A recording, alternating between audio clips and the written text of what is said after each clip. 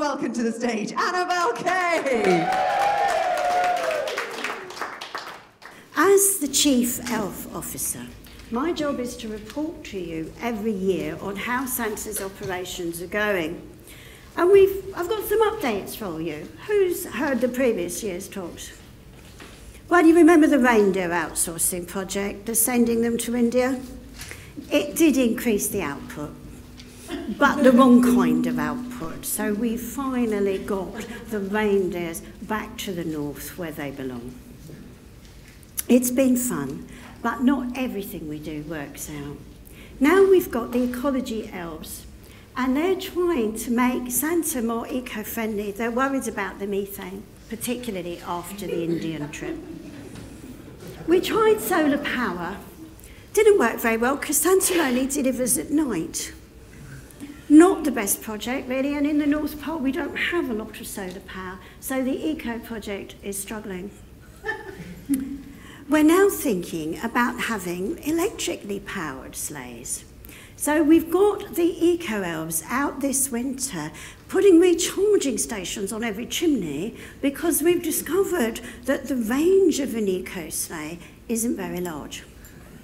We discovered this on the test run when Santa had to do an emergency landing in South London. He was mugged. He was not very impressed by that at all. But we hope we can improve our eco record as we go through the year. We've also committed to using less plastic in the toys. You may have noticed that in recent years there's been more and more plastic in what Santa and the elves deliver to you. I don't have to mention the problems this is causing with the ocean, so we are going back to more traditional materials as soon as Health and Safety have worked out how to carry heavier sacks because wood is generally heavier than plastic. I will be updating you later when we get the technical specifications in. That's the equality elf, has asked me to give you apologies for his or her absence. She is transitioning, or he is at the moment, and we're not quite sure where he is, never mind what she or he is today. We've made some progress on equality though. We have managed to run a survey on could Santa be a woman? You may have noticed, but all the Santas are pale, male, and some of them are a little stale. And what we want to know is, would the Santa brand survive if Santa was female? Yay! Well, if you look at the videos on my Facebook page, you will see that children all over the world have said they've got issues with this. First of all, they don't believe Santa is strong enough to carry a sack. They feel that she might need an assistant to do all the heavy lifting for her. Others are terribly worried about whether Mrs. Santa could reverse park with the reindeer on the roof. I do sympathise with that one. Parking manoeuvres can be challenging. We've decided not to rush the rebranding of Santa to a gender-neutral position in line with the times, but to go back and do more education work so that people can understand what women are really capable of. We're also going to research whether low-fat mince pies or gluten-free will be needed if Santa is going to be a girl, because we know some of us care more about our diets than Santa usually does. On another equality front, we've had some progress. We've had black Santas in Africa for quite some time. I don't know if you realise this, but we've got a first. We have our first black Santa in Atlanta. Not an easy gig if you think this through. It's caused a meltdown, though, with the equality monitoring statistics because we have to anonymise certain data about race, religion and gender, even though we don't really know the gender of most of the elves. And it's almost impossible to anonymise data if you've only got one black Santa, because the minute you say Santa's black, we all know who you mean. So we've sent this back to HR and data compliance, who are working on an equality anonymisation programme that works for elves. complicated, I feel. Don't expect a quick report. You know what HR and compliance are like. That leads me to Santa's biggest challenge going forward. We've got problems with GDPR. First of all, Santa didn't know what it was. And for those of you who hang out with Santa and nobody else, that is the General Data Protection Regulations. They're coming fully into force in May next year, and Santa decided that he wasn't affected by them. Anybody with Santa on this, do you feel that this doesn't apply to you? Please put yourself on the naughty list straight away. They do apply to Santa because the children that send their information to Santa are in Europe, and all it takes is for the individuals whose information he holds to be in Europe for him to be covered by the regulations. It doesn't matter that the North Pole is not part of the EU. That led me on to another problem. We had to do a data audit and find out where the information was held. Well, the stuff we hold directly in the North Pole is a problem.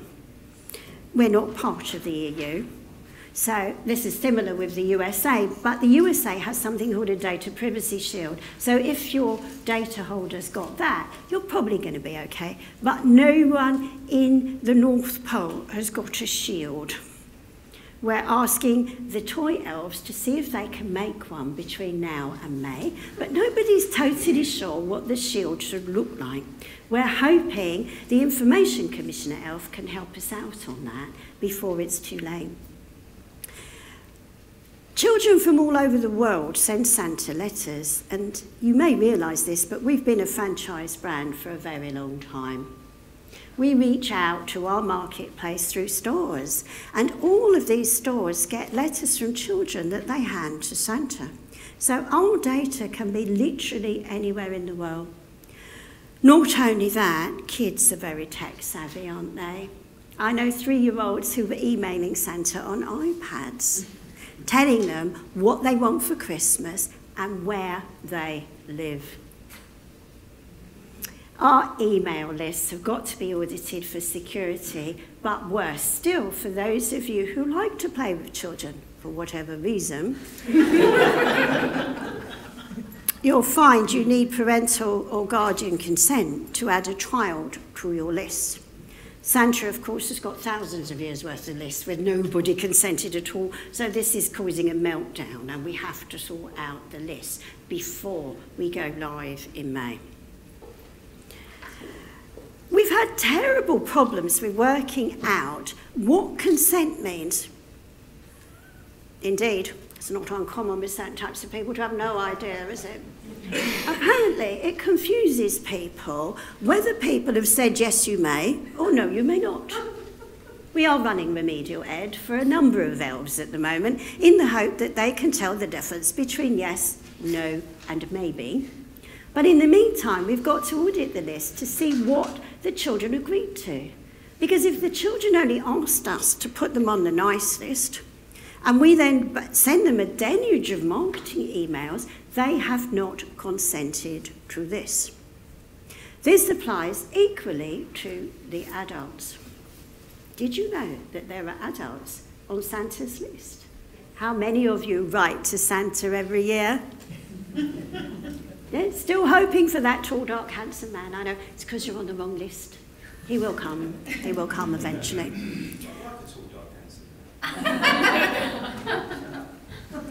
That's another one for the naughty list over there. The problem is, when we did our research, people are not permanently naughty or nice. It's quite possible for the naughty people to be nice, and the nice people are sometimes naughty. It's not quite as clear-cut as that. And now Santa's going to have to keep the data up to date because holding inaccurate data is going to be a problem. So the high-tech elves have looked at this. Don't you love your technology? And they've invented toys with Wi-Fi and cameras in them. You've probably got one in your home. About 1/3 of households in the UK have such a product, and many more are planning to give them to their children for Christmas. Big problem. We teamed up with our friends from Apple and Google, and they started monitoring everything anybody said near the wonderful toys so we could update the naughty list and the nice list. Santa and Apple and Google are all just being fined massively. They're all on the naughty list because surveying your audience to find out what they're up to without telling them and without letting them know will put you on the naughty list. Behavioural marketers who know where you stand if you do not disclose what you're up to. The marketing elves, where are you, my darlings? They're in meltdown. Total meltdown. They like to do everything without consent. Or they like to feel that if we've said yes to one thing, we've said yes to everything. Doesn't always work out that way. And of course, they make elf magnets for all of us to sign up to, don't they? And what is marketing without an elf magnet, I ask myself. But unless you make it clear, and certainly Santa didn't, when you offer an elf magnet, that you're going to bury the remarketing material afterwards, that is not on either. Santa nearly fell off the roof when we told him about this, because he's always relied on his marketing elves to generate all the traffic that he needs. Not easy, is it, being Santa? We've got magical elves trying to figure out how we can get consent without necessarily using something called a double opt-in. I've tried to explain to the elves, marketing and not, what a double opt-in is, but they're struggling with this. Basically, it's asking people to do something twice. A bit like New York, so good they named it twice. Your offer's going to be so good that people say yes to it twice. This is a problem for the lower end of elf magnets, of course, because people didn't really want it once, and they certainly don't want to say they want it twice. There may be other ways to show that people have agreed to what you're doing, but so far, the Information Commissioner elf hasn't given us the information we need. This means that we have got a whole army of elves standing by to deal with the consent issue. Think about it. All these elves are self-employed. You do know that we're not Santa's staff, don't you? They go out to all sorts of venues. Who's a training elf? Who goes out to help the stores make sure that Santa's on brand? Have we got equality training elves, marketing elves, haven't we?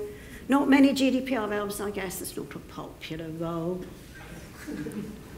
When you go out, you get delegate data, don't you? Now, up until May, the data controller is the store because they've acquired all that data. And if they share it with you unlawfully, it's kind of the store's problem.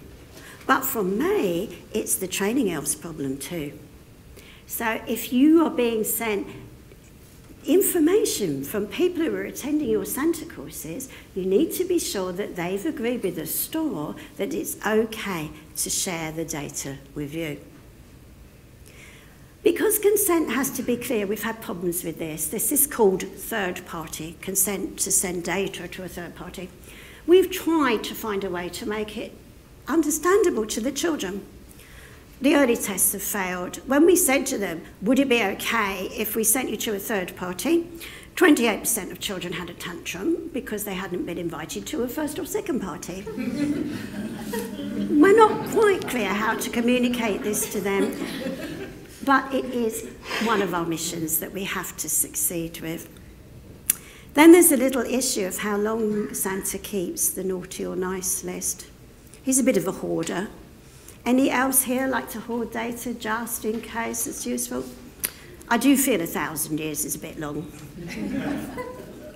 The good news is, for some elves anyway, that the protection for personal data only applies to living individuals. So those people who've already passed on and got onto Old Nick's list, not Saint Nick's list, have no protection. But then I guess you knew that anyway, didn't you? And anyone who's gone on to the opposite list, the nice list, the lovely celestial one, is equally not covered by these laws. Obviously everyone else is. and we're not terribly concerned about enforcement in the afterlife. We leave that to a higher power.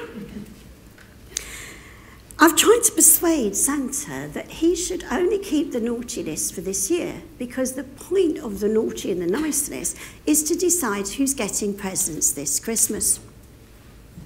It has no validity next year unless you can't qualify again. This remains moot, and we're asking our legal department to clarify the status required for being on or off the naughty list and how one might qualify. It's only a question of time before some litigious child sues us and says they're on the wrong list. You can see this one coming. I've got my eyes on a little what's-it in New York who's thinking about it as we speak. Santa's problems with lists are not just where they are and why people are on them, but it's also how long he's storing them. He hasn't got a policy on how long it's relevant. I've been advising him that although the naughty and nice list might be short-lived, people who've had his product or people who've had advice from Santa, and I bet you don't know, Santa actually runs a consulting service called howtobecuddly.com. Very popular with certain individuals in the room, as you can see. He should be keeping his data long enough to deal with product liability claims and that sort of thing. Any coaching elves in the room? Many of you belong to professional bodies, just like our elves, who require you to keep information for a specific amount of time. Nothing in GDPR is going to change that, but we're encouraging our elves to let people know how long that is. It's extraordinary how long these bodies vary. It's something to do with the fact the world's round and not everybody moves on at the same pace. Can't really figure it out. Santa doesn't just have a children's list. Santa has an adult list. I didn't even know it existed. Weirdly, it's the boys on the adult list who want dolls. I'm not quite sure about that one, but it's very important that we don't send the boys on the adult nice or naughty list the wrong information any more than we want the children to get what's offered to the naughty boys. This is definitely a no-no. We've had to make sure that all the elves have got their own logins, because it's impossible to tell which of all the thousands of elves have done what if we're sharing logins. We've also had to encrypt the data because all those iPads and smartphones the elves use today are all over the world. Any elves in this room lost a phone this year? Was it encrypted? Did you have any information about individuals on that phone, elf? Please put yourself on the naughty step. Right, even if it's just their name and phone number, that is identifiable information about an individual. We've had terrible trouble with this. And the reason for this is not just elves lose things accidentally, but our next door neighbours are a pain. It's the gnomes. We can't stop them fishing. And of course, if your data's encrypted, even if they get into your information set, it's much harder for them to get anything useful. We're not the only ones with dodgy neighbours, though, are we? Today, I saw something on the television when I was waiting to come on that said a large number of elves have been using virus protection software designed by the Russians. Do I have to point out the blindingly obvious security risk that this presents? So be very careful of Russian gnomes and phishing gnomes, because not everything is as it seems. What do we elves need to do between now and May to get this straight? We need to do an audit. Oh, I hate the word audit. I always get the accounting people to talk about stuff like that. But by an audit, I mean each elf has got to check what data we hold and why. We have to check whether we need it for some very specific reasons, and needing it is not the same as I need cookies. It's something a bit more specific than that. And if it is stuff we're going to email to people and they're not existing customers, we have to figure out whether they've consented, not generally to being sent something that somehow justifies what we're doing, but to be sent that. Does that sound too tricky, my lovely elves, for you? Yes. Too tricky. Yes. You collect data, you have no idea where it is. Is that tricky to find out where it is? No. You can do that bit, can't you? Right? Can you figure out which people on your list of customers are not and have already had stuff from you? Can you do that bit? Yes. Can you therefore park, because you've got a lovely Christmas present coming up from the Information Commissioner Elf, and that is what the consent rules are going to be. Don't you just love Christmas? In my Christmas stocking will be 48 pages of regulations. Something to stuff the turkey with, I feel. A little bit of therapy there. But you will get that stuff, so if you know what that data is, you know what to do about it next. If you don't know how to create new user logins for the people you do, go back to your IT people or click help, create new user. If you don't know how to encrypt the devices you use, I don't wish to be patronising elves, you're very smart people, Google it. Almost every mainstream email system, operating system, Apple, Microsoft, has encryption as an option. If you are on the domestic option, you're using home software, they won't be there. If you are professional elves, you're going to need to upgrade to professional versions of things. Doesn't cost that much compared to a fine. How are we doing, elves, on this project? I've heard so many people arguing about what data protection means. The VA elves are up in arms about this. Anybody here use a VA elf? Yeah, because from May, they could be fined if they are accessing data unlawfully. And that means if you send them dodgy stuff, to put it into elf speak, they've got a problem. So you will find you need to reassure your VAs that your data has been lawfully acquired and is being properly used. You can't just chuck stuff at them. And who are the LinkedIn scraping elves? I will bust you personally in the new year. There is no excuse for this. It's illegal now. It's a breach of the LinkedIn terms of business. It's also a breach of our common email marketing. Please put yourself on the naughty step and please make a real effort to get yourself off. The lead magnet elves can sort you out with that because they can get you stuff that people consent to. We are coming towards the festive season, and I do have a present for you, which I'm hoping our lovely sound engineer will put up, but he's gone into a coma because we're talking about law. I do sympathise with you.